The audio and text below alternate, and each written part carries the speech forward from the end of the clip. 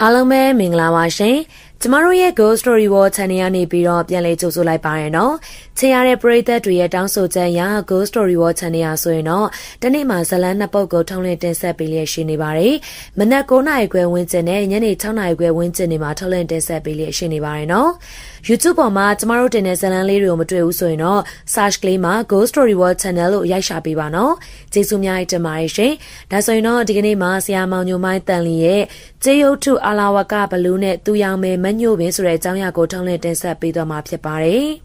အခုပဲစတင်လိုက်ပြီနော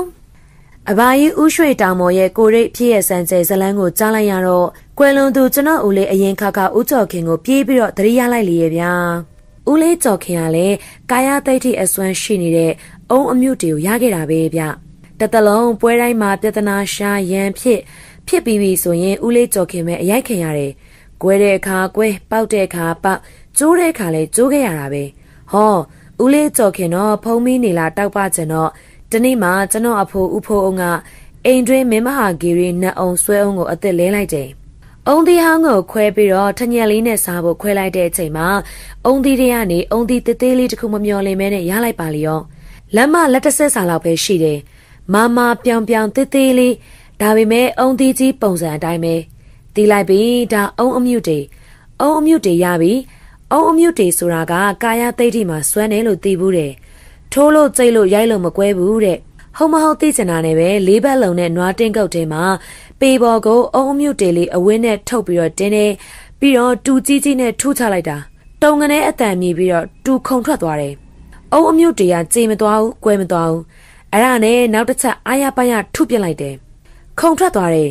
ထုတ်ထားတဲ့အဝဲစားကတော့ပေတုံးပေါ်မှာတူစာမိပြီးတော့မွမွကြေသွားပြီနွားတဲ့အကာနဲ့ထိပြီးတော့ပြန်ကျလာတဲ့အုံအမြုပ်တွေကိုစစ်ဆေးလိုက်တော့အပွန်းအပဲလုံးဝမရှိဘူးအနာစာမရှိဘူးဟုတ်ပြီတထစ်တော့အောင်ပြီ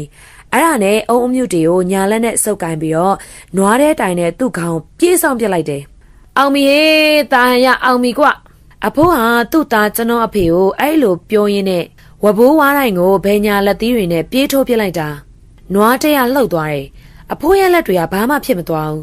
းအဖိုးဦးကလည်းဖူးရပေါက်ပြဲမဖြစ်ခဲ့ဘူးအဖိုးဝမ်းသာသွားခဲ့တယ်အဖေလည်းဝမ်းသာသွားခဲ့တယ်အုံသီးအလုံးတသိန်းမှာအမြုပ်တွေတစ်လုံးပါနိုင်ပွဲမရှိဘူးဗျအခုကကန်ကောင်းလို့ရတာအဲ့ဒီအုံအမြုပ်တွေပစ္စည်းကိုအဖိုးရဲ့သားငယ်ဦးလေးကျော်ခင်ရသွားတဲ့အချိန်မှာအဖိုးတို့ငွေတွေရော်လိုက်ရတာမှတောက်လည်းပဲအချိန်မနေဘူးထောင်ချမှာစိုးလို့တောင်းပန်လိုက်ရတဲ့အချိန်ကလည်းမနေဘူးဦးလေးကျော်ခင်အဲ့ဒီအုံအမြုပ်တွေအစွမ်းနဲ့စိုးခဲ့ရမ်းခဲ့ဂလဲစားချေခဲ့တာ哦ဗျတစ်ချိန်တစ်ခါတော့ကသူ့ပေါ်အနိုင်ယူခဲ့အနိုင်ကျင်းခဲ့တဲ့သူမှန်သမျှကိုအကုန်ပြန်စော်တော့တာပဲကျော်ခင်ကိုဝိုင်းရိုက်တော့ကျော်ခင်ပွန်းအောင်မပွန်းပဲခဲ့ဘူးဒုတ်လောက်ဓာတ်လောက်ကိုစာမဖွဲ့ဘူးအားလုံးအံ့ဩကုန်ကြတယ်တမျိုးလုံးတရွာလုံးအံ့ဩရတာသူရိုက်ခဲ့သမျှငွေတို့ပိုက်ပြီးတော့လိုက်ရော်ခဲ့ရတယ်ခြေသလုံးဖက်ပြီးတော့တောင်းပန်ခဲ့ရတယ်အဲ့ဒါကကာယသိဋ္ဌိဝင်ပစ္စည်းရဲ့အကျိုးပဲနောက်ဆုံးတော့လေဦးလေးကျော်ခင်ခံလိုက်ရတာပဲလေသူ့ကိုပညာပေးသွားတာကမိန်းမတစ်ယောက်ပဲအဲ့ဒီမိန်းမနဲ့အိပ်ပြီးတဲ့နောက်ပိုင်းမှာဦးကျော်ခင်ရဲ့ဦးခေါင်းသွေးချင်းရဲခဲ့ရတော့တာပဲခါတိုင်းငါမကွဲဘူးဓာတ်နဲ့ခုတ်ရင်ဓာတ်ပြန်ခုန်ထွက်ရတာနဲ့ဒီတစ်ချီပါလို့ခေါင်းကွဲပြီးတော့သွေးချင်းရဲလို့ဆေးရုံရောက်ခဲ့ရတာလေငါမှအဲ့ဒီတော့ငါအဖိုးရဲ့အုံအမြုပ်တွေအင်ကြီးတွေမှာရှိရတာနဲ့ငါဘာမှလို့လဲစဉ်းစားတယ်အဲ့ဒီနောက်မှာအင်ကြီးအိတ်ထဲကလက်ကင်ဘဝနဲ့ချီနှောင်ထားတဲ့အုံအမြုပ်တွေကိုပြန်လဲစစ်စစ်ကြည့်ရှုလိုက်ရောဟိုက်မြတ်စွာဘုရားရဲ့ငါပွဲချင်းမိမသေးတာအလုံးကိုကန်ကောင်းပါလားအဲ့လိုမတစဘူးမြတ်စွာဘုရားရှင်ကိုမတ်ရတလိုက်မိတယ်ဘာကြောင့်လဲဆိုရင်တော့ဖြည့်ကြည့်လိုက်တဲ့အချိန်မှာလက်ကင်မဝါထဲမှာရှိနေတာကသူ့အဖိုးရခဲ့တဲ့သူဆောင်နေကြအုံအမြုပ်တွေမဟုတ်တော့ဘူးအခုရှိနေတာမြင်နေရတာကကွန်ဒီကျန်တချမ်းပြအနာကြမလှုပ်ရလိုက်လေချင်းကွာဒီနေ့တော့ကျွန်တော်မိတ်ဆွေစာရေးဆရာမန်နေဂျာကြီးမောင်စိန်လိုင်ဥတ္တာကသူ့မိတ်ဆွေအဖိုးတူကကျွန်တော်ကိုရစ်ဂမ်မီယာဖြစ်ရစမ်းကျဲဇလံပြောပြကြလို့အားရနေ့မယန်းကုန်းဓမ္မယုံကိုလာခဲ့လို့ဖိတ်ကြားခဲ့တယ်။အဲ့ဒါနဲ့အလုတ်ပါတဲ့တနင်္ဂနွေနေ့မှာဆရာကြီးမောင်စိန်လိုင်ဥတ္တာအပိုင်စားတဲ့ချမ်းသာပြေဆုံးဓမ္မယုံကိုကျွန်တော်ရောက်သွားခဲ့တယ်။ဆရာမောင်စိန်လိုင်ဥတ္တာကိုကျွန်တော်ကျေးဇူးတင်ရတာမနှဲပါဘူးဗျာ။ကိုဆရာကဂမ်မီယာဖြစ်ရစမ်းကျဲဝတ္ထုတွေကိုမရေးဘူး။သူရေးတာကဘဝတရုပ်ဖော်နဲ့ရာဇဝင်နောက်ခံဇက်တွေဆရာမောင်စိန်လိုင်ဥတ္တာစာရေးကောင်းတယ်အပြောလဲကောင်းတယ်ဘဟုတုတလည်းစုံနေရဲ့ဗျမင်္ဂလာဘိသိက်စကားများရှွန်းရှွန်းဝင်အောင်ပြောတာများဗျာ ကျွန်တော်ကိုယ်တိုင်မင်္ဂလာပြန်ဆောင်ခြင်းစိတ်တောင်ပေါက်ခဲ့ရတယ်စာပေဟောပြောရင်လည်းပွဲကြအောင်ပြောနိုင်သူဂမ်ဘီယာစာပေတွေကိုမရေးပါတော့လဲဂမ်ဘီယာစာပေဝတ္ထုတွေကိုတော့လေးလေးစားစားဖတ်တယ်အထူးသဖြင့်သူကကျွန်တော်ရေးတဲ့ဂမ်ဘီယာဖြစ်ရစမ်းကျဲဝတ္ထုတွေကိုပို့ပြီးတော့စိတ်ဝင်စားတဲ့သူကြောင့်လည်းကျွန်တော်ဂမ်ဘီယာဖြစ်ရစမ်းကျဲဝတ္ထုတို့တော်တော်များများကိုရေးပြရရှိခဲ့တယ်ကော်ချဲကျေးရွာကခွေးလိမ်မာကော်ဖီတို့ကော်ချဲကျေးရွာကဆရာတော်ဖျားကြီးတို့အဲ့ဒီအကြောင်းတွေဆိုရင်တော့ဆရာမောင်စိန်လိုင်းဥတာပြောပြတဲ့တကယ်ဖြစ်ရမယ်ဇလန်းတွေကျွန်တော်ကဝတ္ထုအဖြစ်ပြန်လဲရေးသားရတာအခုလဲဇလန်းကောင်းတစ်ပုဒ်ဧကန်ရမှာကိုသိတဲ့အတွက်မရောက်ရအောင်ကိုလာခဲ့လိုက်တယ်ကျွန်တော်တို့တော့သူကဝမ်းသာအားရနဲ့လာဆရာမိုင်းရေဆရာမိုင်းလာမအောင်သိလို့စားဆရာတွေနဲ့အသင့်ကိုစောင့်နေတာဗျာလာထိုင်ချမ်းသာပြေဆုံးဓမ္မယုံတွေကစပွဲပေါ်မှာမြမယုံရစားဆရာတွေကစုံလို့ပါပဲဗျာဘူးဒီကျော်ဘရားကျော်အာလူးကျော်မုံဖတ်ထုတ်ကောင်းကြီးမောင်ငါးပုံနာကျော်နဲ့ရင်ရွေးချမ်းဖန်ဖန်လေးမောင်ရှိန်ဗျာပါစိန်အဘဦးရွှေတောင်မော်ဖျားရင်ပြင်မှာပတိစိတ်နေတယ်ပြီးရင်လာခဲ့ပါလို့ဒီမှာစာရေးဆရာဦးညိုမရောက်နေတယ်လို့ပြောခဲ့ကြလားဟုတ်ကဲ့ဆရာစိန်မောင်ရှိန်ဆိုသူခြာတိတ်ကလေးလှည့်ထွက်သွားတော့ကျွန်တော်တို့ရင်နွေးချမ်းနဲ့စားဆရာတွေစားရင်တောင်းရင်နဲ့ထွေရလေးပါအကြောင်းတွေကိုပြောနေကြတယ်တရုတ်မောင်တင်ထွန်းလဲမိမယူတော့မလို့ဆိုဆရာမိုင်းဟုတ်ရဲ့လားဗျာမင်းကလေးဘက်ကဖိတ်စာရိုက်ပြီးပြီဆရာသူ့ဘက်ကဂတ်တဲ့အတိုင်းပဲဘာညာလုပ်နေတယ်ဆရာရဲ့အမေဒီမောင်တင်ထွန်းကဟုတ်ကဲ့ခင်ဗျာဈေးကင်လာကြည်လားဗျာဘလို့ကြောင့်သူကရဲစခန်းကိုတိုင်မလို့လောက်တာတဲ့တော့များရှာရှာပါပါပဲဒီမင်္ဂလာပွဲကနှစ်ဖက်မိဘသဘောတူကြတာပဲရှိတာဆရာရဲ့သူလုံးဝမယူနိုင်ဘူးတဲ့လေကျွန်တော်တို့ကြားရတဲ့လောက်တော့မင်းကလေးဘက်ကပါကျဲတို့ကားတဲ့တစည်းတိုက်တဲ့တလုံးနဲ့ရောင်စုံပုံနှိပ်ဆက်တလုံးတင်တောင်းတယ်လို့ကြားတယ်အဲ့ဒါဒီတရုတ်ကဘာလို့ညင်းနေရတာတော့များကျုံနဲ့သာတွေးလိုက်ချင်ပါရဲ့ဗျာလောက်ပါအောင်များဆရာမရခမားလူမောင်တင်ထွန်းကဘာလို့ညင်းတာတော့မြသူတို့သမီးလောင်းကဝါလို့တဲ့ဆရာကြီးအိုဗျာအစီတစ်ထက်အသားတစ်ထက်မှစားလို့ကောင်းတာဗျသုံးထပ်သားဆိုရင်မြစ်ချင်နဲ့ရောအုပ်လိုက်ရရင်မနက်9နာရီမှတရီနိုးရောလီဗျာညက်လိုက်တဲ့တရုတ်ဗျာနေပါဦးသူ့ကြိုက်တဲ့ကောင်မလေးကဘလောက်ဝါလို့တော့မြဆရာရုပ်ရှင်တရုတ်ဆောင်ပွင့်ကိုမြင်မှုတယ်မဟုတ်လားမြင်မှုတယ်လေဝါဝါခန့်ခန့်ချောချောကြီးတရုတ်မောင်တင်ထွန်းကိုယူကျင်လို့ဖိတ်စာကြိုးရိုက်ထားတဲ့ဇနီးလောင်အမျိုးသမီးကအဲ့ဒီပွင့်ထက်3စားကျော်လောက်ဝါနေလို့ဆရာရဲ့ဟေးတကယ်လားဟာကျွန်တော်ကိုယ်တိုင်မြင်ပြီးပါပြီဆရာရဲ့အဲ့ဒီအမျိုးသမီးထကြရင်တအိမ်သားလုံးဝိုင်းကူထပေးရတယ်ဆရာစိုက်ကားရောမြင်းလဲရောဘသူမှသူ့ကိုမတင်နိုင်ကြဘူးဆရာကြီးဟာဗျာဒါဆိုကျုပ်တို့တရုတ်မောင်တင်ထွန်းကံကောင်းတာပေါ့ဗျဘလို့လုပ်ပြီးတော့ကံကောင်းရမှာတော့ဆရာစင်ရဲ့ဟွန်းဘုံကြီး၅ပါးအိမ်ဦးကမ်းမှာတရားဟောတဲ့အိမ်မက်ကိုနေတိုင်းမက်နေရပြီပေါ့ဗျာအဲ့ဒါမောင်တင်ထွန်းကသူ့အမေတရုတ်မကြီးကိုပြောတဲ့ဘလို့ပြောတော့မိုးဟင်းကအချိန်တရားတဲ့လားမဟုတ်ဘူးဗျသူ့ကိုအဲ့ဒီမိန်းမနဲ့ဇွတ်ပေးစားရင်စမ်းချောင်းကအခုနေတဲ့တိုက်ကိုမီးရှို့ပြစ်မယ်တဲ့ဗျာတာရုပါဗျာတာရုမောင်တင်ထွန်းဘက်ကကြည့်ရင်လေသူ့ခမရလူပြည်မှာအသက်ရှည်ရှည်နေချင်းရှာသေးတယ်ပေါ့လေဟုတ်ပါတယ်မှန်ပါတယ်သုံးထပ်သားတိုင်းလည်းကောင်းတာမဟုတ်ဘူးမိုးခိုသားတွဲတွဲကြက်ကြက်တောင်းတောင်းလေးမှမြိန်ပါကိုဗျဟောအဘရွှေတောင်မော်တောင်ရောက်လာပြီပဲကျွန်တော်တို့နှစ်ယောက်စကားကောင်းသဘောကျရေမောနေစင်မှာပဲအသက်60ခန့်ရှိတဲ့ခါကိုင်ကိုင်အကျော်ပြိုင်ပြိုင်နဲ့အဘဦးရွှေတောင်မော်ဆိုသူရောက်လာတော့တယ်အဘရွှေတောင်ဒါအစာရေးဆရာမောင်ညိုမိုင်းတန်လင်ပါဗျဟုတ်ကဲ့ဗျာဆရာကြီးရဲ့ဂမ်မီယာဝတ္ထုတွေကိုကျုပ်ဖတ်ဖူးတယ်ဗျတွေးကျင်နေတာကြားပြီအဲ့ဒါမောင်စိန်လိုင်းနဲ့ကအလွန်ရင်းနှီးကြတယ်ဆိုပြီးတော့ကော်ကျဲရောက်တုန်းကပြောလို့စာရေးဆရာဦးညိုမိုင်းကိုငါကိုတွေးတွေပြောပြချင်လို့ပါလို့ပြောနေတာဗျအခုတွေးရပြီပဲဗျရဲ့အဘအခုအသက်ဘယ်လောက်ရှိပါပြီတော့မြအသက်60ရဲ့ရောက်နေပြီဗျစာဖတ်နိုင်တော့မဲနော်ဟုတ်ပါတယ်ဗျအခုအချိန်ထိမျက်မှန်မလို့ပဲနဲ့စာဖတ်လို့ရနေတာကကုသိုလ်ကံတစ်မျိုးပဲပေါ့စာရေးဆရာကြီးဆရာညိုမိုင်းရေးတဲ့ဂမ်မီယာဝတ္ထုတော်တော်များများကိုကျုပ်ဖတ်ဖူးတယ်ဗျဘယ်ဝတ္ထုကိုကြိုက်ပါတော့ဘာခမအထူးသဖြင့်တော့ဘာတိုက်ပုံဥရကျော်ပေါ့ဗျာပြီးတော့ပြည်ကြီးစီတင်းဝင်တဲ့မိုးချိုးစောရနက်ခတ်ရွှေဘုံပြန်လွန်းအိမ်တဲ့မိစ္ဆာဒိဋ္ဌိမရဏလန်းချမ်းကြောင်တရားတက်ပြင်းတဲ့အင်းဝတထောင်မင်းကောင်စတဲ့ဝတ္ထုရှည်တွေကိုကြိုက်တယ်ဗျအဲ့ဒီမှာပဲစာရေးဆရာမောင်စိန်လိုင်းဥတ္တာကအဘရွှေပြောမောင်စိန်လိုင်းအဘတွေးကျင်တဲ့စာရေးဆရာဦးညိုမိုင်းကိုအဘရွှေတွေးရပြီလေအေးဗျာဂိုင်းအဘကိုရီဖြစ်ရဲ့စမ်းကြဲတွေကဘယ်အကြောင်းကိုပြောကျင်တဲ့တုံးပြောစာရေးဆရာကြီးအချိန်ရောရရဲ့လားဗျရပါတယ်ဗျ နားထောင်ကြလို့တမင်းကိုလာခဲ့တာဗျဟုတ်ပါပြီဗျာအဲ့ဒါမှလည်းအေးအေးဆေးဆေးနဲ့အကြအနာပြောချင်ရတာပေါ့ဗျာဒါနဲ့စာရေးဆရာကြီးကိုဥစွာမေးချင်တာကတိတ်တိတ်ဝင်ပစ္စည်းတွေအကြောင်းကိုယုံပါသလားဗျတချို့ယုံပါတယ်ဗျဘလို့ပစ္စည်းမျိုးကိုယုံပါသလဲဗျအံဘွားတို့အုံအမြုတေတို့တပွဲတို့ထုံးပန်းတို့ပေါ့ဗျစာရေးဆရာမြင်ရောမြင်ဘူးကြုံရောကြုံမှုသလားဗျအုံအမြုတေကကျွန်တော်အဖိုးကိုယ်တိုင်ရခဲ့တာဗျအံဘွားတော့ကျွန်တော်တို့ဝင်းကျင်တိုင်းဆရာကြီးရဲ့ဖြစ်ရက်တပွဲတို့ထုံပန်းအားကြတော့ကျွန်တော်တို့မျိုးကကြားအဲ့ဒီဘုန်းကြီးကျောင်းကစီရင်ပေးလို့ထုံပန်းကိုမျိုးပြီးတော့စမ်းကြည့်ဘူးတယ်ဗျဘလို့နေတော့မြတကြိမ်စွမ်းပါတယ်ဗျနောက်ဘာများတွေ့ဘူးသေးတော့မြ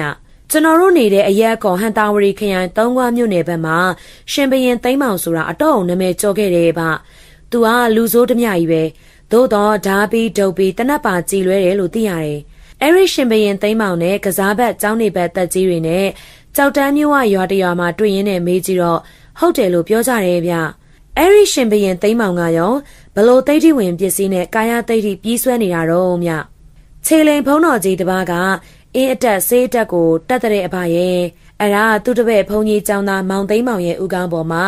စံခန့်အင်းဆိုတာကိုစမ်းထိုးကြည့်ရကနေပြီးတော့နက်ခတ်မိသွားတယ်နဲ့တူပါရဲ့ဗျာဆေးစွမ်းသွားလိုက်တာနောက်ဆုံးထိန်လို့မရတဲ့လူဆိုးလူမိုက်ကြီးကိုဖြစ်သွားခဲ့တာပဲအဆုံးကြတော့သူ့ဆိုတန်ကိုမခံနိုင်တဲ့သူတွေကလက်ရဝိုင်းဖမ်းပြီးတော့ကျိုးတုပ်လယ်ဘေးမှာဂဲလုံးကြီးတွေဆွဲပြီးတော့ပင်လယ်ရေပြင်ထဲမှာဂဲဆွဲရေနဲ့တက်ခဲ့ရတယ်လို့သိရတယ်ဗျဟုတ်ပြီမပေါ့မှတ်ထားစာရေးဆရာကြီးကာယသိဋ္ဌိဝင်ပစ္စည်းအများစုကသူ့ကာယသိဋ္ဌိမှာစွမ်းနေရင်လက်ကအလိုလိုပိတ်ရောဗျာအမြုပ်တိတ်ဆိုပိုဆိုးတယ်နောက်တစ်ချက်ကကိုနဲ့ထိုက်လို့ကို့အကြောင်းနဲ့ကိုကြံဖန်ပြီးတော့ကိုရကြတာဆရာရဲ့ကိုနဲ့လည်းမထိုက်တန်တော့ဘူးကိုကလည်းအကျင့်စာကတီလာပြင်ရွင်းလာပြီဆိုရင်လေအဲ့ဒီသိဋ္ဌိဝင်ပစ္စည်းတွေဟာဖုံးတပါရှော့ရင်ရှော့မရှော့ရင်သူ့လိုလိုကိုထံပါနေပြီးတော့နီးလန်းကြံဖန်ပြီးတော့ထွက်သွားရောဆိုင်အခုကျုပ်ပြောပြမှာကကိုရစ်ကြုံခဲ့ရတဲ့ကာယသိဋ္ဌိဝင်ပစ္စည်းစံတစ်ခုနဲ့ဖြစ်ရစမ်းတဲ့အကြောင်းပဲစာရေးဆရာကြီး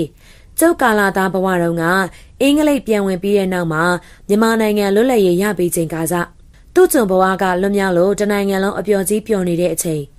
မြို့တိုင်းရက်တိုင်းရွာတိုင်းမှာလွတ်လပ်ရေးပွဲသဘင်ချိန်ချိန်တဲတဲကျင်းပနေချိန်ပေါ့ဗျာကျုပ်ကပြည်ရွှေတောင်သားစစ်စင်ဗျရွှေတောင်မြို့မှာအင်္ဂလိပ်ခေတ်မိဘတွေစစ်ပြေးရင်းနဲ့မွေးလို့မောင်ရွှေတောင်မော်လို့နာမည်ပေးခဲ့တာ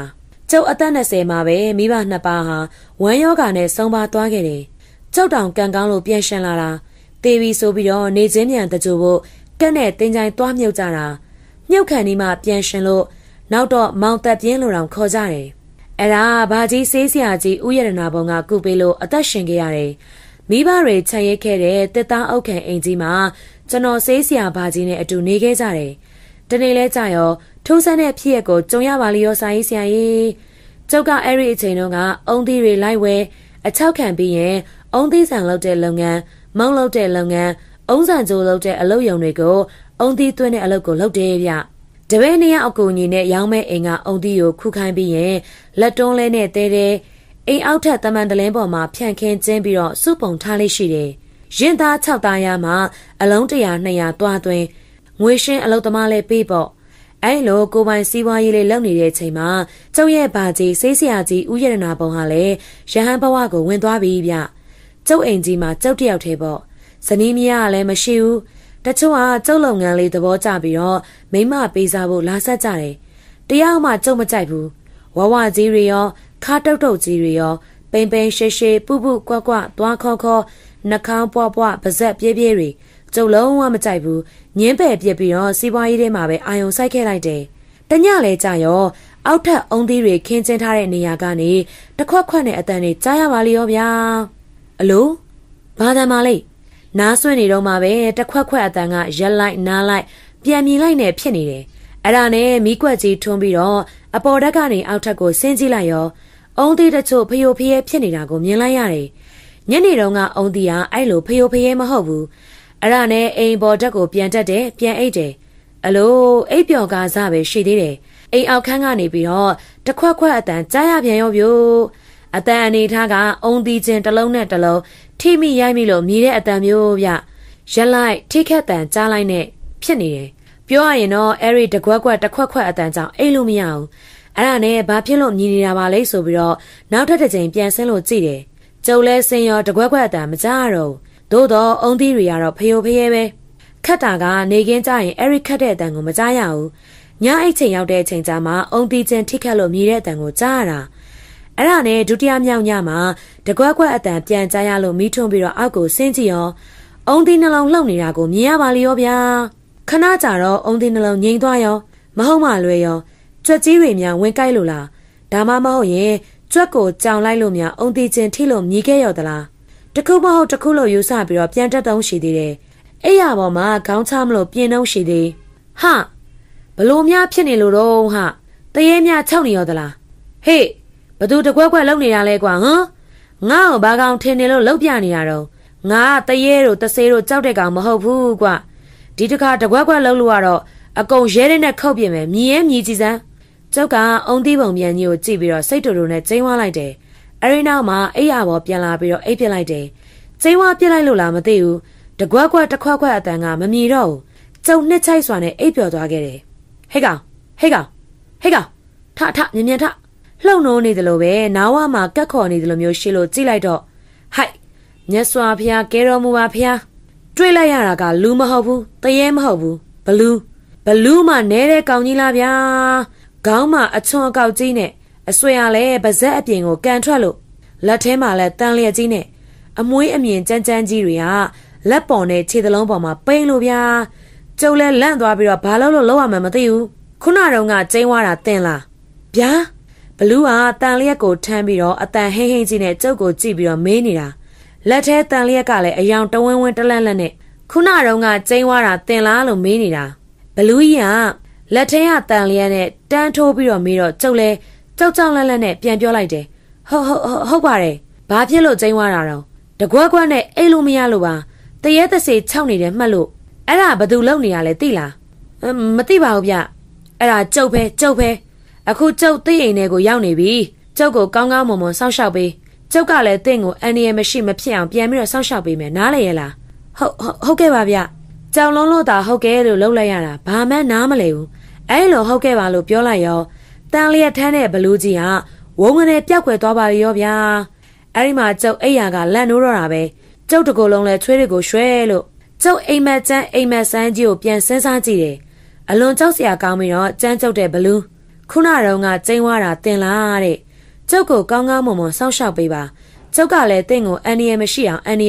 ်ပြန်ပြီးတော့စောင့်ရှောက်မယ်အိုးစမ်းကြဲလိုက်တဲ့အိမ်မက်အဲ့ဒီအချိန်မှာပဲအိမ်အောက်အုံသီးတွေထားတဲ့နေရာမှာတကွက်ကွက်အုံသီးချင်းထိခတ်နေတဲ့အတန်ခက်ကြဲကိုကြားလိုက်ရလို့မီးခွက်ထွန်းပြီးတော့အောက်ထပ်ကိုဆင်းကြည့်လိုက်တယ်အဲ့ဒီမှာအုံသီးကြောက်တစ်လုံးနဲ့အုံသီးစိန်တစ်လုံးခေါင်းချင်းဆိုင်တိုက်မိပြီးတော့လှုပ်နေတာကိုမြင်လိုက်ရရောအနီးဝင်းကျင်ကိုမျက်စိကစားလိုက်တယ်ကြောင်လည်းမရှိဘူးကြွက်လည်းမရှိဘူးခွေးလည်းတကောင်မှမရှိဘူးသူတို့ကြောင့်ထိခတ်လောက်တာမဟုတ်မှန်ကျင်းသေးတယ်အဲ့ဒါနဲ့ထူးခြားနေတဲ့အုံသီးနှလုံးကိုဖယ်ထုတ်လိုက်ပြီးတော့တနေရာမှာတီးတန့်ထားလိုက်တယ်မိုးလင်းတာနဲ့ကျုပ်အိယာထားတော့အုံသီးနှလုံးထိခတ်ရိုက်မိတဲ့အတန်ကိုကြားနေရတော့မယ်အဲ့ဒါနဲ့မိုးလင်းအိယာထမျက်နှာလဲတစ်ပြီးတော့တညာလုံးတကွက်ကွက်နဲ့အတန်မြေဒုက္ခပေးနေတဲ့အုံသီးနှလုံးအနက်ကအုံသီးအခွန်စိမ်းကိုအရင်ခွာချွတ်ပြီးတော့ဓာတ်နဲ့ထချမ်းခွဲလိုက်တယ်အံ့ဩစရာကောင်းနေဗျာအုံသီးအခွန်ပဲရှိတယ်အသားလုံးဝမရှိဘူးအရေးလုံးဝမရှိဘူးတေးသေးချာချာကြည့်လိုက်တော့အုံသီးခွန်အတွင်းဘက်မှာအင်းခွက်လိုစမလိုအခရာမျိုးတွေပေါ်နေတာကိုထူးဆန်းစွာနဲ့မြင်လိုက်ရတယ်ဗျအဲ့ဒါနဲ့အခွန်ချောက်နေတဲ့အုံသီးကြောက်ကိုအခွန်ချွတ်လိုက်ပြီးတော့ဓာတ်နဲ့ခွန်လိုက်တော့အုံရည်တွေကျလာတယ်ဖယားရေအုံရည်ကအုံရည်နဲ့မတူဘဲနဲ့သွေးတွေလိုရဲနေနေတဲ့ပန်းစီအရည်လိုအရည်တွေကျလာတာမြင်ရပါလိရောဗျို့အဲ့ဒါနဲ့သွေးရည်လိုနေရဲအရည်တွေကုန်တော့အုံသီးကိုထချမ်းခွဲလိုက်တာဘာလဲဟာအုံချမ်းနှစ်ခုကြားကနေပစ္စည်းတစ်ခုတောက်ခနဲ့အခင်းတမန်တလင်းပေါ်ကိုကျလို့ကောက်ယူကြည့်လိုက်တော့အိုးအလိုလေးအံ့ဘွယ်တရေပါလားဗျာကျုပ်ကောက်ကြည့်လိုက်တဲ့ပစ္စည်းကလက်တန်းပြားတစ်ဆက်လောက်ပဲရှိတဲ့ကျေးဘလူးရုပ်ထုလေးဗျဘလူးရုပ်ထုကတန်လျက်ကိုညာလက်နဲ့မြောက်ပြီးတော့ကာနေတဲ့ပုံလက်ရလည်းမြောက်လိုက်တာဗျာမျက်လုံးမျက်ခုံးနှာခေါင်းပါးစပ်အဆွဲမေးစိဘလူးအုပ်ဆောင်အားလုံးပြင်းနေဗျရင်ဘက်ကမော့ပြီးတော့ရေရှိမှတန်လျက်ကိုဒိုင်းလွာကားတယ်လို့မျိုးတားထားတဲ့ဟန်ဗျမျက်နှာထားဟန်လည်းအပြည့်ပဲကျုပ်အလွန်ကိုအံ့ဩလွန်းလို့အုံသီးတွေကနေခွဲလို့ကျလာတဲ့ဘလူးရုပ်ထု အုံအမြုပ်တွေမဟုတ်ဘူးအုံသီးအခွန်အတွင်းကိုဒီကျေးဘလူးရုပ်ထုဘလို့ရောက်နေတာလဲကျုပ်အမျိုးမျိုးစဉ်းစားတယ်စဉ်းစားလို့မရဘူးဆရာကြီးတို့ရောစဉ်းစားလို့ရလားဗျဟမ်သွေးနဲ့နန်နေလားဗျမနန်ဘူးဗျအပုပ်နဲ့ရောနန်လားဗျအပုပ်နဲ့လည်းမနန်ဘူးနောက်ရောဘလို့ထူးကြတာလဲအဘရွှေတောင်ဒီပစ္စည်းအကြောင်းကိုဘယ်သူမှလည်းမပြရဲဘူးမပြောရဲဘူးဒါဘလို့အကျိုးပေးမှလဲကျုပ်လည်းနားမလဲဘူးလေဘသူ့ကိုပြောဆိုတိုင်ပင်ရင်ကောင်းမလဲလို့စဉ်းစားလိုက်တော့သင်္ကန်းဝင်နေတဲ့အဘဆေးဆရာဦးရတနာဘုံကိုပြေးပြီးတော့တရိရလိုက်တယ်အဲ့ဒါနဲ့အဘဦးစင်းရတနာဘုံတရင်သုံးနေတဲ့ပြည်မျိုးကမင်းကြီးတောင်ဖုန်ကြီးเจ้าကိုတွားပြီးတော့ဘာဖုံးကိုပြလိုက်ရောဘာဖုံးကထူးဆန်းလာတဲ့ကျေးဘလူးရုပ်ကလေးကိုညာလက်ဝါးနဲ့ဆုပ်ကင်လိုက်ပြီးတော့လေထဲမှာလက်ကိုစန်တန်းလို့အာယုံအတန်ကြာပြုတ်နေလိုက်တယ်အဲ့ဒီအချိန်မှာဘလူးရုပ်ထုဆုပ်ထားတဲ့အဘဖုံးရဲ့လက်ဟာတုန်ခါနေတယ်ဘာဖုံးကလည်းခေါင်းတငိမ့်ငိမ့်လှုပ်နေတယ်မောင်ရွှေတောင်ဖះဘာဖုံးရော့ကောင်းကောင်းမွန်မွန်ဆောင်ထားဒီရုပ်ထုဟာမင်းရဲ့ဘဝအကာအကွယ်ဆောင်းရှောက်မှုပေးလိုက်မယ်ဒါဘာရုပ်ထုလို့ခေါ်တယ်ဘာဖုံးဖះဒါအာလာဝကဘလူးရုပ်ထုဗျာအာလာဝကဘလူးရုပ်ထုမင်းနဲ့ထိုက်လို့မင်းရတာအုံးသီးအလုံးတစ်သန်းကိုခွဲရင်အုံးအမြုပ်တွေတစ်ခုပါရင်ပါမယ်ဒီလိုအာလာဝကကျေးရုပ်ထုတစ်ခုပါဖို့လုံးဝမမျှော်လင့်နဲ့မင်းနဲ့အကျိုးပေးချိန်ထိုက်လို့ရတာသူများလဲသွားရောင်းမစားနဲ့နားလဲလားရွှေတောင်ဟုတ်ကဲ့ပါဖုံးကျုပ်လဲဘာပဲဖြစ်ရစမ်းကြရလာတဲ့အာလာဝကဘလူးရုပ်ထုလက်တန်းတစ်စစ်ခန့်ခဲတံလုံးခန့်လက်တစ်စစ်လေးကိုပြောင်းဝင်းသွားအောင်တိုက်လိုက်ရောရွှေရုပ်ကလေးလားထမရတဲ့ဆိုင်ရေးဆရာကြီးအဲ့ဒီအာလာဝကကျေးရုပ်ထုလေးကိုလက်ကင်ဘဝအဖျားမှာထုတ်ချပြီးတော့ကိုနဲ့မကွာဆောင်ထားလိုက်တယ်တနေ့လဲကြရောကျေးဘလူးရုပ်ထုလေးရဲ့အကျိုးပေးချက်ကိုကြုံရပါလိရောဗျာကျုပ်တို့နေမျိုးတစ်မျိုးကိုအုံသီးသွားဖို့ရတာကားသမားကလည်းအရှိန်ပြင်းပြင်းနဲ့မောင်းနေတာဟဲ့လူကိုကြောက်ခဲအရှိန်လျှော့မောင်းပါဗျာဒီလဲကကျုပ်နေတိုင်းမောင်းနေကြပါဗျာမပူစမ်းပါနဲ့ကိုရွှေတောင်ကလည်းဘာကြလဲဗျာ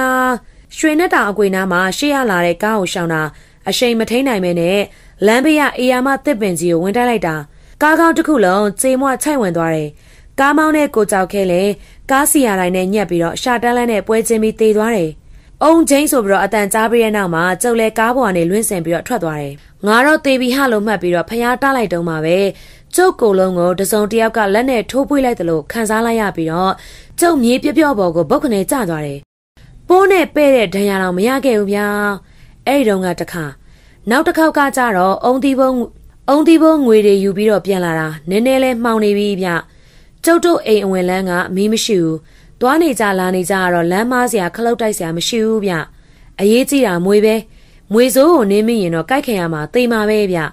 ျဒီနေ့ရလာတဲ့အုံသီးငွေကတော်တော်များတယ်အဲ့ဒီငွေကိုအဓိကသတိထားငုံကြည့်ပြီးတော့လာနေတော့မှာပဲကျုပ်ကောင်းကိုမှောင်ရိပ်ကွယ်ရနေဒုတ်လိုအရာမျိုးနဲ့ရိုက်လိုက်တာနှစ်ချက်ဆင့်ပြီးရိုက်လိုက်တာဗျကျုပ်ရှေ့ကိုစိုက်ထိုးလဲကျသွားတယ်မျက်နှာနဲ့မြေကြီးနဲ့အပ်ပြီးတော့ပါဇက်ထဲကိုသဲနဲ့ညီကြီးတွေဝင်ကုန်လို့ထွေးထုံနေတော့ရှိသေးတယ်ဗျအပြန်အလှန်ရိုက်ကြချကြတန်ကိုမှောင်ထဲမှာကြားနေရတယ်အမလေးပြအော်တန်လဲကြားနေရတယ်ရိုက်တန်နှက်တန်အော်တန်တွေကြားရတော့လမ်းတွေကအိမ်တွေမီးတုပ်မီးတိုင်းလက်နှိပ်တံမီတွေနဲ့ထိုးကြည့်ပြေးလာကြတယ်ဟ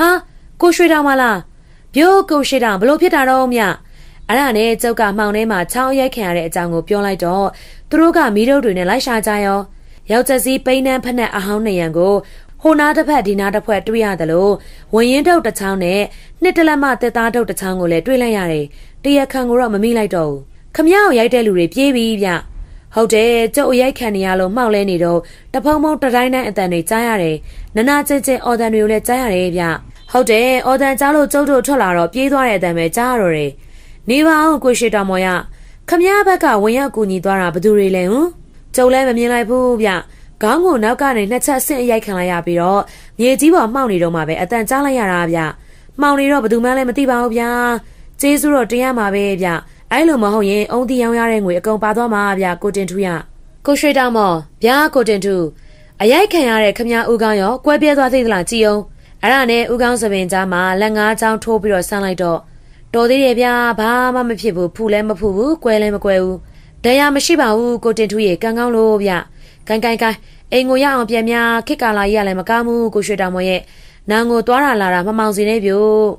ကျုပ်ကိုလာရောက်ကူညီအားပေးကြတဲ့ရက်ကွက်ထင်ရလမ်းနေရလူတွေကိုကျေးဇူးတင်စကားပြောပြီးတော့အိမ်ကိုပြန်လာခဲ့လိုက်တယ်ရေမိုးချိုစားတော့ပြီးလို့အိမ်ရဝင်တော့စဉ်းစားကြည့်တယ်အရိုက်ခံရတာမှလူကိုမှောက်ပြီးတော့မထနိုင်ဘူးအဲ့ဒီရိုက်ချက်ကပြင်းမှန်ကျုပ်လဲသိတယ်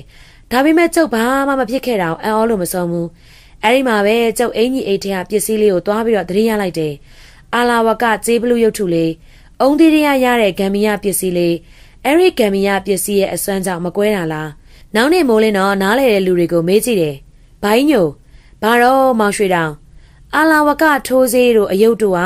ဘာဆွဲလဲရင်ဘာညိုတို့မြန်မာအင်းအိုင်ခါလဲလက်ဖွဲ့မန္တရာပညာရက်မှာအာလာဝကဆေးထိုးတာအယုတ်ထိုးတာရှိတယ်ကာယသိဋ္ဌိအစီရင်ဆေးလို့ခေါ်တယ်လူတိုင်းထိုးလို့စွမ်းကြံမှာစွမ်းတယ်သို့တော့နက်ခက်လဲကျုံမယ်ဆရာလဲအာဇရှာဇတမာရီကောင်းမယ်အထိုးခံတဲ့လူကလည်းစီမင်းစည်းကမ်းတွေကိုလိုက်နာမယ်ဆိုရင်တော့ဆေးရစွမ်းရော့ကွယ်အာလာဝကဆေးအဆောင်အစီအရင်စွမ်းပြီဆိုရင်တော့ထိမကွဲထုံးမကွဲကြည်လွဲခုံမြန်ကြော်လွှာအားလုံးရတယ်အာလာဝကဆေးထိုးသူအယုတ်ထိုးသူအဆောင်ရှိသူဟာအရက်သေးစာမတောက်စားရဘူးလင်းရှိမယားကိုမပြင်းမရဘူးဖျားတရားတန်ကမစော်ကားရဘူးအဲ့ဒီစီးပေါက်ရင်တော့ကာယသိဋ္ဌိအစွမ်းပြောက်ရောအဆောင်လျှောက်တွေကလည်းဖဲကျင်းသွားရောဟုတ်ပြီဗျာကျုပ်ရဲ့အိတ်ထဲမှာအမြဲလက်ကိုက်မဝါနဲ့တုတ်ချီပြီးတော့စောင်းထားတဲ့ဂမ်မီယာကျေးအာလာဝကဘလူးရုပ်ကလေးကကျုပ်ကိုစောင့်ရှောက်နေလို့နေမှာဗျဟုတ်တယ်လေကျုပ်ငကူကပြီးတဲ့လူမှမဟုတ်ဖဲဘူးဗျဟောတနေ့မှအံ့ဩဖွယ်ဖြစ်ရဲ့ကြုံရပါလိရောဗျာကျုပ်ကလမ်းသွားရင်းနဲ့စဉ်းစားတွေးတောပြီးတော့သွားတာများတာဟုတ်ဗျအဲ့ဒါကြောင့်တစ်ခါကိုယ်ပတ်ဝန်းကျင်ဘာဖြစ်နေမှန်းကျုပ်သတိမပြုမိဘူးတနေ့ခေါင်းငုံနေစဉ်ရှောက်သွားနေတော့မှအကိုနောက်မှာကာဘရိတ်ပေါက်နေတယ်ဗျဟဲ့လူရှောင်းမြင်းရှောင်းဟဲ့ကာဘရိတ်ပေါက်လာတာဟဲ့အကိုရှောင်းမိန်းကလေးတူဟာကျုပ်ကိုလှမ်းအော်သတိပေးလိုက်တာအဲ့ဒီမှာအသီးဝင်လာလို့နောက်ပြန်လှည့်ကြည့်လိုက်ရောဂျကားတစည်းဗျာအရှိန်မအုပ်ဘရိတ်မအုပ်ဖဲနဲ့ကျုပ်ထံကိုအရှိန်ပြင်းနဲ့ပြေးဝင်လာတာဘာလို့ရမှန်းကိုမသိတော့ဘူးအနီးလမ်းပေးရလူတွေကလည်းအလန်တကြားအော်ကုန်ပြီအဲ့ဒီမှာပဲမလွန်မန်းလဲသိလိုက်ပြီပြုံးဆိုဖြစ်ချင်ရဖြစ်ညာပေါင်ကိုလက်ဝါးနဲ့ပုတ်ပြီးတော့ကြားလို့អော်ပြီးတော့အပေါ်ကိုခုံလိုက်တာဖယားရေကျုပ်ကိုကျုပ်လဲအံ့ဩပါရဲ့နဘေးကကြည့်နေတဲ့သူတွေကလည်းအယံကိုအံ့ဩကြလီရောကြည်စမ်းများကျုပ်ကြားလို့អော်ပြီးတော့ခုံလိုက်တာအရှိန်နဲ့ဒရက်ချမ်းပြေးဝင်လာတဲ့ကားရဲ့အပေါ်ကြော်သွားပြီးတဲ့နောက်မှာကားတိုက်မဲ့ဘေးကနေလွတ်ရောမြေပြင်ပေါ်ကိုဘုတ်ကနေကြောင်ကျသွားတာပဲလူတွေကဗျာကျုပ်ကိုလူစွမ်းကောင်းကြည့်လို့ဝိုင်းပြီးတော့ကြည့်ကြတာချီးကျူးကြတာဗျာကျုပ်ကိုအနီးဆုံးသတိပေးလှမ်းအောင်လိုက်တဲ့မိန်းမရွယ်လေးကလည်းကျုပ်ကိုကြည့်ပြီးတော့ဝမ်းသာအံ့ဩပြီးတော့ပြုံးလို့ကျုပ်အဲ့ဒီမှာပဲနားလည်လိုက်တော့တယ်ကျုပ်ရဲ့ဘဝကိုအာလာဝကကျေးရုပ်ထုလေးကစောင့်ရှောက်ပြီးတော့အကာအကွယ်ပေးနေပြီကျုပ်ဘယ်တော့မှအဲ့လိုအမြင်မျိုးရအောင်တခါမှမခုံဘူးကြောင်ကြလည်းမကြဘူးအဲ့ဒါကြောင့်ညရောက်ပြီဆိုရင်အာလာဝကကျေးရုပ်ထုလေးကိုအဝတ်နဲ့ပြောင်းနေအောင်ပို့ပြီးတော့မြတ်တာပို့ပေးလိုက်တယ်တခုတော့ရှိတယ်ဒီအာလာဝကကျေးရုပ်ထုရောက်ရှိတဲ့နေရာစပြီးတော့ကျုပ်ရဲ့အသက်အန္တရာယ်ကင်းရှင်းခဲ့ပေမဲ့ကျုပ်စီးဝါးသိပ်ပြီးတော့မဖြစ်တော့ဘူးရရဆဆနဲ့ပဲငကိုရနေတဲ့ဝင်ငွေပဲရနေတယ်သို့တော့ဒီနေ့မှာတော့ကျုပ်ကြီးပွားချမ်းသာဖို့အကြောင်းငံကအလိုလိုဖန်လာပါလိရောဗျာအဲ့ဒီတော့ကကြိုက်ထီးယိုးကိုဖျားဖို့သွားကြတာလွတ်လပ်ရေးရပြီးကြပဲပြည်ရင်းတောင်းချမ်းသူတွေကနေရာအနှံ့မှာစိုးမိုးနေတာသို့တော့မသွားလို့မဖြစ်တဲ့ကိစ္စနဲ့သွားနေရပြီမဲ့လမ်းမှာကားကိုဓမြတိုက်ပစ္စည်းယူမှုတွေကမကြာခဏဖြစ်တယ်လင်းထင်းဆိုတဲ့တပုံဆိုရင်မိမချောပါသိမ့်တယ်ပြီးရင်တစ်ဖက်နိုင်ငံမှာရောင်းစားတယ်လက်နက်နဲ့လဲလေတယ်ကျုပ်တို့လည်းရာသီဥတုတာယာတဲ့ဟဲ့ဆိုပြီးတော့ဖျားဘူးကားတစ်စီးနဲ့လိုက်ခဲ့ကြတာကြိုက်ထီယိုဖျားတစ်ခေါက်မှမရောက်ဘူးမုတ်ပလင်လန်းလေးရောက်ရောဒိုင်းဖောင်းဆိုတဲ့ပြစ်တံကိုကြားရပါလိရောဗျာတောင်းချမ်းဓမြတွေရှေ့လမ်းမပေါ်မှာအဲ့ဒီမှာကားဆရာရက်မပေးဘဲနဲ့နောက်ပြန်ကားကိုလှည့်ပြီးတော့ငကိုလာရလန်းကိုပြန်မောင်းရောပြစ်လိုက်တဲ့တနက်တန်ကိုစူညံသွားတာပဲဖောင်းဆိုကားဘိန်းကပေါက်ပြီးတော့လမ်းဘေးကိုထိုးကြရက်ဆက်တဲ့တောင်းချမ်းသူတွေကကားသမားရောစပယ်ယာရောခီးသည်တွေရောပြစ်တာဒရိုင်ဘာလည်းသေးစပယ်ယာလည်းသေးခီးသည်တွေလည်းသေးကျုပ်တို့မသေးသေးတဲ့သူတွေကလွတ်မဲ့ချင်းတဲ့နေရာကိုပြေးမလွတ်ပါဘူးဗျာကျုပ်ပါဝင်ယောက်ျားမိန်းမ9ယောက်ကိုတောင်းချမ်းသူတွေကရှေ့ရပိတ်ဆို့တန်းစီရက်ခိုင်းပြီးတော့စတင်းကန်နဲ့မှု့ပစ်လိုက်တာအားလုံးအတန်နဲ့ကြီးတွေနဲ့អော်ပြီးတော့လဲကြသိကုံရောကျုပ်ကိုလည်းကြီးစံတွေထိမှန်တယ်ကျုပ်လည်းသွေးတန်ရဲရဲတိန်နေသူတွေကြားမှာလဲကြသွားတယ်အဲဒီမှာတောင်းချမ်းသူတွေကရွှေငွေလက်ဝတ်လက်စားစားစရာတောက်စရာတွေချွတ်ယူပြီးတော့တောထဲဝင်ပြေးကြတယ်မကြောက်စစ်ကြောင်းကားနဲ့ရဲတွေရောက်လာပြီးတော့စစ်ကြောင်းကသူတို့နောက်ကိုလိုက်လံတိုက်ခိုက်တယ်ရဲကလူသေးတွေမသေးမရှင်ဖြစ်နေတဲ့သူတွေကိုကားပေါ်တင်ဆေးရုံပို့ပေါ်ဗျာအန်ဩစရာကောင်းလိုက်တာဆရာရဲ့ကျုပ်မသေးခဲ့ဘူးဗျကျုပ်ရင်ဘက်မှာကြည်စံထိမှန်တဲ့အရာအမာယွမျိုး9ခုထင်ချင်ရခဲ့တယ်ကျုပ်မသေးဘူးသွေးတစ်စက်မထွက်ဘူးကျုပ်ကိုမှပေးချင်နေတာလူသေးတွေရဲ့သွေးနီရဲရဲတွေရဲတပ်ဖွဲ့ဝင်တွေကပါအန်ဩနေကြတယ်အဲ့ဒါနဲ့အတူခရီးသည်တော်တော်များများသေပြီးတော့9ယောက်အပြင်းထန်ဒဏ်ရာရခဲ့တဲ့ကြားမှာ ကျုပ်ကတနက်တန်ရနဲ့သွေးမထွက်မသေးဘဲနဲ့ကြံရလို့မတင်ငါပြီးတော့မေးကြမြန်းကြသေးရဲ့ဗျာကျုပ်ကိုတောင်းချမ်းသူနဲ့အဆက်အသွယ်ရှိလားလို့မေးကြမြန်းကြတယ်နောက်ဆုံးကျုပ်ကတောင်းချမ်းသူလက်ချက်နဲ့မတရားဘဲနဲ့ရဲနှိမ့်ဆက်လို့တေးမှာစိုးရင်ရတာနဲ့ကျုပ်ရဲ့အာလာဝကကြေးကံမီယပစ္စည်းရဲ့အစွမ်းကိုပြောရောသူတို့ကလည်းအံ့ဩသွားတယ်အဲ့ဒါနဲ့အတူရဲအရာရှိတူကဟုတ်မဟုတ်သိကြလို့တနေရာကနေပြီးတော့တနက်နဲ့ပြစ်စမ်းကြည့်တာအလိုလေးဗျာနှစ်ချက်ကြည်မထွက်ဘူးနောက်ဆုံးတစ်ချက်ကြည်ထွက်တယ်မှန်မှန်မှုလွဲသွားတယ်နောက်တစ်ချိန်ပြန်စမ်းတယ်အဲ့ဒီတိုင်းပဲဗျာရောင်းမလားကိုဆရာရဲဥကကျုပ်ရဲ့အာလာဝကကြေးရုပ်ထုလေးကိုအံ့အော်ကင်ကြည့်ပြီးတော့မေးတယ်မယောင်းပါဘူးဆရာကြီးရဲ့ဒါကကျုပ်ရဲ့အဆောင်မှာဈေးကောင်းပေးပါမယ်ဗျမယောင်းမရစေနဲ့ဗျာရောင်းမယ်ဆိုကျုပ်ကိုဆက်သွယ်ဗျာရော့ဒါကျုပ်ရဲ့လိပ်စာရဲဥကတင်စီရသားဗျအဲ့ဒီအဖြစ်ပြက်ကစပြီးတော့ကျုပ်ရရှိထားတဲ့ဂမ်မီယာအာလာဝကကြေးရုပ်ထုဟာကာယသိဋ္ဌိမှာတနက်ပြီးမကူဘူးကြည်လွဲတယ်မှန်ရင်လဲကြည်မတိုးမှန်ကျုပ်သိလိုက်ရရောအကြီးအကျယ်ဝမ်းသာလိုက်ရတာဗျာမကြပါဘူးဗျာဘယ်ကနေဘလို့သတင်းတွေပြန်ကားသွားတယ်လဲမသိဘူးကျုပ်ရထားတဲ့ကာယသိဋ္ဌိအာလာဝကကြေးရုပ်ထုကိုတယောက်ပြီးတယောက်ဈေးကောင်းပေးပြီးတော့လာဝယ်ကြတာပဲဆရာကြီးတယောက်ကဂျကားတစ်စီးနဲ့လဲမယ်တဲ့အဲ့ဒီအချိန်တုန်းကဝီလီဂျကားတစ်စီးမှ350ကျော်ပဲရှိတယ်ကလာတထေးတူဟာမြန်မာငွေ3000ပေးမယ်တဲ့ဗျာ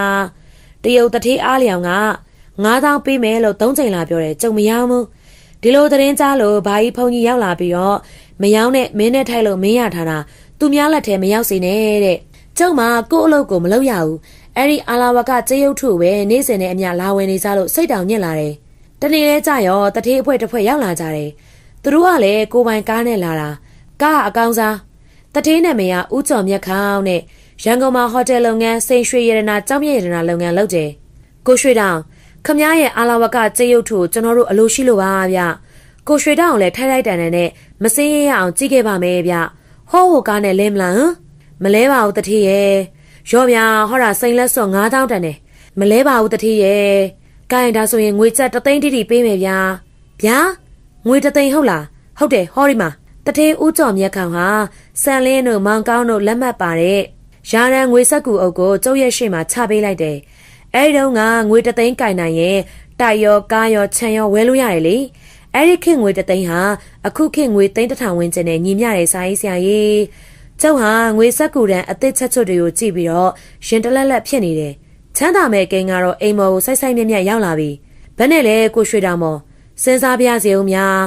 းနင်းလို့လားဗျဟမ်မဟုတ်ပါဘူးဗျစဉ်းစားကြင်လို့ပါကိုရွှေတောင်မော်ခမရအများကျုပ်ကိုခမရရဲ့အာလာဝကကြေးရုပ်ထုကိုငွေ3သိန်းနဲ့ရောင်းခဲ့မယ်ဆိုရင်ခမရကိုကျုပ်ကဟောဒီထူးဆန်းတဲ့ဂမ်မီယာရုပ်ထုတစ်ခုအပိုပေးပါမယ်ဗျရော့ကြည့်ပါဗျာကျုပ်တထေးဦးကျော်မြတ်ခေါင်လှမ်းပေးတဲ့ပစ္စည်းကိုယူကြည့်လိုက်တော့ငွေအစစ်နဲ့လောက်ထားတဲ့မိမရုပ်ထုလေးဗျရုပ်ထုလေးကလက်တစ်ဆက်လောက်ရှိတယ်ခန္ဓာကိုယ်ကကိုလုံးဒီဗျဒူးတုပ်ပြီးတော့ထိုင်နေတဲ့ပုံမျက်နှာလေးကလည်းချောမောလှပချစ်စရာလေးဗျရုပ်ထုရဲ့ရင်သားနှမွားကလည်းထင်သာမြင်သာကြွကြွရရလေးဗျမိမရုပ်ထုရဲ့မျက်နှာကယောက်ျားတစ်ယောက်ကိုညှို့နေတဲ့ပုံတကယ်ကိုတက်ရှိထင်ရှားလူမိမအတိုင်းပဲဒါဘာရုပ်ထုလို့ခေါ်တယ်လေတထေးဒါသူရောင်မယ်မညှို့ပင်လို့ခေါ်တယ်ကိုရွှေတောင်သူကရောဘလို့အစွမ်းရှိလို့တော့တထေးအဲ့ဒီသူရောင်မယ်မညှို့ပင်ရဲ့ကိုလုံးကိုရေမွေးတန်းတန်းနဲ့ပုတ်တိုက်ဖြန်းပတ်ပေးလိုက်ရင်ရပိုင်းအတွင်းမှာခမရဲ့အိမ်ကိုသူရောင်မယ်တမျှချောမောလှပတဲ့မိမပြိုတယောက်ရလာလိမ့်မယ်ကိုရွှေတောင်အဲ့ဒီအမျိုးသမီးနဲ့ခမအကျဉ်လင်မယားလို့အတူအိတ်ဆက်လို့ရတယ်ရုပ်ထုကိုပုတ်တက်ခေါ်လိုက်လို့ရတယ်သူမရောက်လာတာပဲမိုးလင်းရင်တော့သူပြန်သွားလိမ့်မယ်ခမသူမကိုတားလို့ရမှာမဟုတ်ဘူးနောင်ကိုခမစိတ်ကူးရှိတဲ့အမျိုးသမီးပုံကိုဖော်ပြီးတော့အဲ့ဒီသူရောင်မယ်မညှို့ပင်ရုပ်ထုကိုပုတ်တက်ပေးလိုက်ရင်မနေနိုင်ဘူးရောက်ကိုရောက်လာရောဟုတ်ရလားတထေးရဲ့ကျုပ်ခမကိုတပတ်တိတိဒီသူရောင်မယ်ရုပ်ထုကိုပေးအပ်ခဲ့မယ်ကျုပ်ပြောတာဟုတ်တယ်မှန်တယ်ဆိုရင်ယုံကြည်မှခမရဲ့ပစ္စည်းကိုကျုပ်ကိုရဒီသူရောင်မယ်ရုပ်ထုကိုလည်းအပိုင်ယူပါဗျာရော့တထေးကသူရောင်မယ်မညှို့ပင်ငွေရုပ်ထုကိုကျုပ်ထံပေးအပ်ခဲ့ပြီးတော့ပြန်ဖို့လုပ်ကြတယ်ကိုရွှေတောင်ဗျာတထေးဒီသူရောင်မယ်ရုပ်ထုကိုခမလက်တွေ့ဆန်းရအောင်လို့ယုံကြည်မှုနဲ့ပေးရခဲ့တယ်နော်ဟုတ်ကဲ့ပါဗျသူတစ်ပေါင်းလုံးဝလက်ဆင့်ကမ်းပေးတာမျိုးမလုပ်ပါနဲ့ဗျာဒါကိုပီယာသိတိအဆောင်လို့ခေါ်တယ်ဘယ်မှရှာလို့မရဘူးဟုတ်လားဟုတ်ကဲ့စိတ်ချပါသူတို့ပြန်သွားတယ်ပြန်တော့မှငွေရုပ်ထုသူရောင်မယ်မညှို့ပင်ကိုတေးသေးချာချာကြည့်လိုက်တယ်လှလိုက်ချောလိုက်တာဆွဲမက်စရာလေးဗျအဲ့ဒါနဲ့သူတို့ပြောတာဟုတ်မဟုတ်သိကြလို့စမ်းကျင်တာနဲ့ဈေးထဲပြေးပြီးတော့ Paris ရေမွေး Paris ရဲ့ညနေခင်းဒဗလင်ဝယ်ခင်းလိုက်တယ်အိမ်လဲရောက်ရောသူရောင်မယ်ငွေရုပ်ထုမဲညှို့ပင်ရဲ့ အဝင်းနဲ့ခန္ဓာကိုယ်ပေါ်ကိုရင်မွေးတွေဖြန်းပြီးတော့နေရာအနှံ့ကိုလက်နဲ့ပုတ်တက်ပေးလိုက်ရောငွေရုပ်ထုသူရောင်မယ်လေးကပို့ပြီးတော့ပြောင်းလဲမွေးကြိုင်ပြီးတော့အသက်ဝင်လာသလိုရှိနေရောဗျအဲ့ဒါနဲ့10မိနစ်ခန့်ပုတ်တက်ပေးပြီးတော့ခေါင်းအောက်မှာထားလိုက်တယ်ဖះရေနေလဲဝင်ရောအိမ်ရှိကနေခေါ်တန်းကြားရပါလိရောအကိုရွှေတောင်အမျိုးသမီးတယောက်ရဲ့ခေါ်တန်းဗျအဲ့ဒါနဲ့တကားဖွင့်ပေးလိုက်ရောဟာဝင်မယ်နော်အကိုตายရလိုက်တဲ့အတန်များလှပချောမောလိုက်တဲ့ဖြစ်ချင်းအသားဖြူဖြူရင်သားဆွန့်ခါသေးသေးချင်းတင်ကာမိုးမိုးနဲ့အသက်20ခန့်မိမချော်လေးတကိုယ်လုံးမှာရေမွေးရနန်းကလည်းကြိုင်လှိုင်းနေရပဲဝင်မဗျအလိုလိုခေါ်မိသွားတယ်သူကကလထိုင်မှာထိုင်ပြီးတော့ကျုပ်ကိုညှို့မျက်လုံးနဲ့ကြည့်ပြီးတော့ပြုံးပြနေတယ်သူ့ရဲ့ညှို့မျက်လုံးကိုကြည့်ပြီးတော့သူမရဲ့ခန္ဓာကိုယ်အလှကိုကြည့်ပြီးဦးတွေအသေးတွေလှုပ်ကြွသွားတယ်သူမကကျုပ်နာမည်ကိုပါသိနေတာဗျမင်းကဘာတူလဲမညှို့ပင်လေအကိုကလည်းအကိုခေါ်လို့ညီမရောက်လာခဲ့တာပေါ့ဟေးကျုံနေကင်းတော့သူရောင်မယ်ငွေရုပ်ထုကိုရေမွေးနဲ့ပုတ်ဖြန်းပေးလိုက်တာကိုသတိရပြီးတော့လွန်စွာမှအံ့ဩသွားခဲ့တယ်တူတူပြောကြပါစို့ဗျာမိမအတွေ့အကြုံလုံးဝမရှိတဲ့ကျုပ်ရဲ့နဘေးကိုလွန်စွာချောမောလှပဆွဲမဲ့စရာကောင်းတဲ့မညို့ပင်ဆိုသူလေးလာထိုင်ပြီးတဲ့နောက်ပိုင်းမှာကျုံနဲ့မညို့ပင်တို့ကျုပ်ရဲ့အိတ်ခမ်းကရင်ပေါ်မှာပဲချစ်တင်းနှောလိုက်ကြတယ်ကျုပ်ပြားမညို့ပင်လင်းကိုအရန်ကိုဆွဲလန်းသွားခဲ့တယ်အဲ့ဒါနဲ့အတူတထေးရဲ့ပီယာသိတိဝင်သူရောင်မဲ့ရုပ်ထုရဲ့အစွမ်းကိုလည်းယုံကြည်သွားမိတယ်အမဲသားမစားဘူးတဲ့လူလိုပါပဲဗျာအခုတော့စားပြီးရင်စားခြင်းဖြစ်နေတယ်မညို့ပင်လေးဟာမိုးမလင်းခင်မှာပဲပျောက်သွားတယ်တကားလဲပွင်းလို့ကျုပ်လွမ်းပြီးတော့ကြံရစ်ခဲ့ရတယ်အဲ့ဒါနဲ့နေခင်းမှာသူရောင်မဲ့ငွေရုပ်ထုမညို့ပင်ကိုရေမွေးနဲ့ဖြန်းပြီးတော့ရုပ်ထုလေးရဲ့ခန္ဓာကိုယ်အနှံ့ကိုပုတ်တက်ပြီးတော့မညို့ပင်ညကြရင်ပြန်လာခဲ့ပါအောင်ဆိုပြီးတော့တန်းတခေါ်မိလိုက်တယ်စာရေးဆရာကြီးညနေလဲနေဝင်ရောနောက်ထပ်မညို့ပင်အသက်တယောက်ထက်ရောက်လာတယ်ဗျာထုံးစံအတိုင်းပဲအကိုခေါ်လို့လာခဲ့တာတဲ့မနေ့ကမညို့ပင်ထက်အခုရောက်နေတဲ့မညို့ပင်ကပို့ပြီးတော့လှနေကြွနေဖို့ထစ်နုဣနေတာပဲဗျကျုပ်လဲကိလေသာတဏရေရင်ကြောမှာမျောပါနေပြီဗျာသူလေးတို့ကလည်းအယူရတဲကောင်းမဲ့ဟိုဗျတောက်လေငတ်မပြေပဲဗျာဟောမိုးလဲလင်းရောမညို့ပင်အသက်လင်းရောမမြင်ရတော့ဘူးဗျာဘယ်ချိန်ထပြီးပြန်သွားမှန်းကိုမသိဘူးနေကင်းပိုင်းမှာတထေးဦးကျော်မြတ်ခေါင်သူ့ရဲ့အော်စတင်အမဲရောင်ကအိမ်ရှိကိုထိုးဆိုင်ပြီးတော့အိမ်မော်တက်လာတယ်ကိုရွှေတောင်အစင်ပြေလားဗျဟုတ်ကဲ့ပြေးပါတယ်တထေးထိုင်ပါဗျကဲကိုရွှေတောင်မော်ရေခမည်းရဲ့ကြေးရုပ်ထုမယောင်းတာအသာထားကျုပ်ရဲ့ငွေသူရောင်မဲ့ရုပ်ထုပြန်ပေးပါဗျအဲ့ဒီရုပ်ထုကိုကလားတထေးတူကဈေးကပေးဝယ်နေလို့တွားရမလို့အဲ့လိုလဲကောက်ခါငင်ကတထေးကပြောရောကျုပ်ရင်ဖို့တွားရောဗျာတထေးပြောကိုရွှေတောင်အဲ့ဒီရုပ်ထုကိုသူမြောက်မယောင်းပါနဲ့ဗျာမဟုတ်မှလွယ်ရောကိုလူကိုသူရောင်မဲ့ရုပ်ထုကအစွမ်းပြပြီးနေတူရဲ့ဗျာဟုတ်လားဟဲ့လူဟုတ်တယ်ဗျာကျုပ်ယူပါမယ်တထေးဒါဆိုခမည်းရဲ့ကာယတိတ်ထိကြေးအာလာဝကရုပ်ထုရောကျုပ်ကိုတသိန်းနဲ့ရောင်းပါလားရောင်းမပေးမှာနော်ဟုတ်ကဲ့ရောင်းပါမယ်ဗျโอเคဝမ်းသာလိုက်တာကိုရွှေတောင်ရဲ့ကိုရွှေတောင်နေချင်းညချင်းတထေးဘွားရောက်ပြီးတော့ကာမဒုက္ခရတာကိုနေရောညပါပြပြဝခံစားနိုင်ပါစေဗျာအဲ့နောက်မှာကျုပ်တို့ကာယတိတ်ထိကြေးအာလာဝကရုပ်ထုကိုယူပြီးကိုရွှေတောင်မော်တောရင်းမှာတထေးရဲ့လိုင်စင်ကိုင်6လုံးပြူတနက်3ချက်ပြစ်ပြီးတော့စမ်းကြည့်တယ်3ချက်စလုံးကြည့်မထွက်ဘူးအဲ့ဒါမိုးထောင်ပြတော့ဒိုင်းကနေအတန်မြည်ရောကြိုက်တယ်ငွေ3သိန်းနဲ့သူရောင်မဲ့ဂမ်မီယာငွေရုပ်ထုကိုပေးပြီးတော့သူတို့ပြန်သွားခဲ့တယ်အခုကျုပ်တထေးဘွားကိုရောက်သွားပြီအန်ဩစရာမကောင်းဘူးလားဗျာငွေရ3သိန်းလိုချင်တဲ့မိမချော့ကိုခေါ်လို့ရတဲ့သူရောင်မဲ့ဂမ်မီယာငွေရုပ်ထုအခုကျုပ်မှာပိုင်ဆိုင်နေပြီဝမ်းသာလိုက်တာဗျာအဲ့ဒါသူတို့လည်းပြန်ရောငွေ3သိန်းကိုတန်တစ်တာထဲထည့်ပြီးတော့သူရောင်မဲ့ငွေရုပ်ကိုရင်မွေးပတ်ဖြန်းပြီးတော့ဖြည်းဖြည်းချင်းနဲ့အယုတ်ရဲ့ကိုလုံးလေးကိုပုတ်သက်ပေးလိုက်တယ်ရှားပါဗျာည9 နာရီလဲထိုးရောတကားခောက်တန်ကြားလို့ဖွင့်ပေးလိုက်တာရင်မွေးနှန်းကကြိုင်သိနေတာပဲသူရောင်မဲ့အစ်စ်တယောက်ဝင်လာတယ်ဟိုနေ့ကသူရောင်မဲ့တွေကကိုလုံးကိုပေါက်ကဖွန်ထွားအိဆက်နေတာပဲကျုပ်ကြိုက်ဖေးပေါ့ဗျာဒီတစ်သက်ကတော့ငွေလဲမကုန်မိမလည်းနေစဉ်ထဲလဲရဘာပြဿနာမှလည်းမရှိကောင်းလိုက်တဲ့ကုသိုလ်ကံများတတိယမြောက်သူရောင်မဲ့ညှို့ပင်နဲ့တညာလုံးကျုပ်ပျော်ပါချစ်ရည်လူးခဲ့လိုက်တယ်သူရောင်မဲ့မညှို့ပင်ကကော်ဖီပါဖြော်တိုက်လို့ကော်ဖီတစ်ခွက်လောက်တောက်ပြီးတော့အဲ့ရပေါ်မှာချက်စကားတွေဖွဲ့တည်ရင်းနဲ့မကြခင်မှာကျုပ်အိပ်ပျော်သွားခဲ့တယ်ဒီတစ်ခါမိုးဆန်ဆန်လင်းပြီးမှပဲနိုးတော့တယ်ညာတော့ကအတော့ကိုခြေကုံလက်ပန်းကျသွားခဲ့တာ哦ဗျထုံးစံတိုင်းပဲပေါ့ဗျာသူရောင်မယ်လေးတတိယမညို့ပင်လေမိုးမလင်းခင်ကိုရောင်ပျောက်သွားတော့တာပေါ့အဲ့ဒါနဲ့မျက်နှာသစ်မနှက်စာစားတောက်ပြီးရဲ့နောက်မှာဘန်ကငွေစုစာအုံးမှာတနည်းရတဲ့ငွေ3သိန်းသွားသွင်းဖို့တစ်တာကိုဖွင့်လိုက်ရောဟာဖះရေအထဲမှာငွေဆက်ကို7သိန်းမရှိတော့ဘူးဗျာ စက်ကူတွေဖြတ်ပြီးတော့တရေခွင်းနေနဲ့စီးထားတာပဲမြင်ရတော့တယ်ကျုပ်အထားမမဟုတ်ဗျာမနေ့တုန်းကတရက်ချင်းရေးပြီးတော့ထည့်ထားတာပြောင်းဆန်အောင်လှန်လို့ရှာလဲငွေ3 သိန်းကိုလုံးဝမတွေ့ရတော့အဲ့ဒါနဲ့ရဲစခန်းကိုတွားပြီးတော့တိုင်ချက်ဖွင့်ရင်လေကျုပ်အဆက်ကွဲရမယ့်ကိစ္စတွေပါဘူးပေါ်တယ်လို့ပေါ်မှာဆိုလို့မတိုင်ရဘူးစဉ်းစားရတာကတန်တစ်တာကိုတောက်ခတ်ထားတာညာတော့ကရှိတာကလည်းကျုပ်နဲ့တတိယမြောက်သူရောင်မယ်ညှို့ပင်မညှို့ပင်ကိုဘယ်မှာရှာရမလို့မညှို့ပင်များဖွင့်ပြီးတော့ယူသွားသလားမဖြစ်နိုင်ဘူးမညှို့ပင်ကလူအစ်စ်မဟုတ်ဘူးသူရောင်မယ်လေဗျာမဟုတ်ဘူးလားအဲ့ဒါနဲ့ဝဲလဲတတိဦးကျော်မြက်ခေါင်နဲ့တိုးတိုးတိုင်ပင်ကြည့်ဖို့ဦးကျော်မြက်ခေါင်တို့တဲတဲ့ခုကန်ကိုစုံစမ်းလိုက်တော့မနက်အစောကြီးပြန်သွားကြပြီတဲ့လိပ်စာမီတော့ပြောပြတယ်အချိန်ရှိတော့ရန်ကုန်လိပ်စာအောင်လိုက်ပြီးတော့အဲ့ဒီလိပ်စာမှာဦးကျော်မြက်ခေါင်ဆိုတာမရှိဘူးတဲ့ဗျာလူပုံတရံကိုပြောပြတော့ရန်ကုန်သားလူရည်လေသူတဦးကအဲ့ဒါရွှေပုံသားတဝိုက်ကလူလိန်ကန်ကြီးစိန်တို့အဖွဲတယ်ဗျာခံရချက်များဗျာအဲ့ဒါကျုပ်ကလည်းအဲ့ဒီရန်ကုန်သားကိုဖြစ်ချောင်းကုံစင်ပြောပြတော့ခမည်းခံလိုက်ရပြီကိုရွှေတောင်မောတဲ့အဲ့ဒီသူရောင်မဲ့ရုပ်ထုရောအိမ်မှာကျရင်ခဲ့တယ်ကိုဘရွှေဒါဆိုအိမ်ရောက်ရင်ရေမွေးနဲ့ပုတ်ပြီးတော့စရုပ်ထမြောက်သူရောင်မဲ့ကိုခေါ်ကြည့်ဗျာခေါ်လို့သူရောင်မဲ့ရောက်လာရင်အဲ့ဒါအမှန်ကန်ပီးရသိတိပစ္စည်းပဲခေါ်လို့မှမလာဘူးဆိုရင်တော့အဲ့ဒါလူလိန်ရန်ကုန်သားကန်ကြီးစိန်ရဲ့အဖွဲ့ဝင်ဟိုကျေးစားလူလိန်အပြက်မှခပိုက်နိုင်တွေပဲကိုရွှေတောင်ရဲ့အဲ့ဒါနဲ့ကျုံနေတဲ့မျိုးကိုပြန်ရောက်တော့သူရောင်မဲ့ငွေရုပ်ထုမညှို့ပင်ကိုခါတိုင်းလိုပဲရေမွေးဖြန့်စွတ်ပုတ်တက်ပြီးတော့အဋိဌံပြုတ်လိုက်တယ်နေဝင်တော့ကျုပ်ရင်တမနဲ့စောင့်မျှော်နေမိတယ်ဗျတကားခောက်တန်လုံးဝမကြားရဘူး9 နာရီ10 နာရီ9 နာရီလုံးဝပဲတကောင်ကျော်မိုးလင်းတဲ့အထိကျုံမျောလင်းချက်ကြီးစွာနဲ့စရုပ်ထမြောက်သူရောင်မဲ့ကိုမျှော်နေတာလုံးဝမလာတော့ဘူးနောက်နေ့ဘလို့ပဲငွေရုပ်ထုကိုပုတ်ဘာသူရောင်မဲမှမလာတော့ဘူးအခုမှသိပြီးတော့နောင်တရလိုက်တာဗျာကျုပ်ရဲ့ကာယသိတိအဖိုးတန်ကြေးအာလာဝကဂမ်ဘီယာရုပ်ထုကိုသူတို့သူရောင်မဲရုပ်ထုအတူကြီးနဲ့မကောင်းတဲ့မိန်းမတွေပူပေါင်းညာဖြန်းပြီးတော့လိန်ညာလှည့်စားရယူသွားတာကိုကျုပ်သိရှိနားလေသဘောပေါက်တဲ့အချိန်ကျတော့အရန်ကိုနောက်ကျသွားခဲ့ပြီအဲ့ဒါပဲစာရေးဆရာကိုညိုမရေထူးဆန်းအံ့ဩဖွယ်ကောင်းတဲ့ဂမ်ဘီယာသိတိဝင်ပစ္စည်းကိုနဲ့ထိုက်လို့ရခဲ့ပေမဲ့ကိုအတုံးမကျသီလမရှိ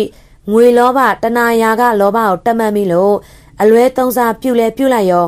ဒဏ်ခတ်ခံလိုက်ရပါလေရောဗျာယူမတက်ကိုကြံရစ်ခဲ့တယ်တော်ပါပြီဗျာဖះဟောသလိုပါပဲအတ္တဟိအတနောနာထောအရေးကြုံကကိုသာကိုးကွယ်ရတဲ့ယရနာ3ပါးအနန္တောအနန္တ5ပါးကလွဲရင်ကိုးကွယ်အားထားယုံကြည်စရာမရှိပါဘူးစာရေးဆရာရဲ့နောင်လာနောင်သားတွေကံကောင်းလို့သိတိဝင်ပစ္စည်းတွေရခဲ့ရင်သတိအသိနဲ့ကင်ဆွဲပြီးတော့အသုံးပြုကြပါ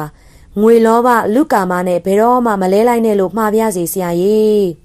ဒီကနေ့ Ghost Story World Channel ကနေပြီးတော့ထုံးလင်းတင်ဆက်ပေးခဲ့တဲ့အကြောင်းအရာကိုနားဆင်ကြည့်ရှုခဲ့ကြတဲ့ပရိသတ်တယောက်ချင်းစီတိုင်းကဘဟုတုတတွေနဲ့အတူကြိုက်နှစ်ကြလိမ့်မယ်လို့လည်းယုံကြည်မိပါတယ်ရှင်။နောက်တစ်ခါပြည်ရဲ့ Ghost Story World Channel မှာပြန်လည်ဆုံတွေ့ကြမှာသေးတယ်ရှင်။ကြည့်ရှုနားဆင်ပေးခဲ့ကြတဲ့တယောက်ချင်းစီတိုင်းကိုကျွန်မအထူးပဲကျေးဇူးတင်ရှိပါတယ်နော်။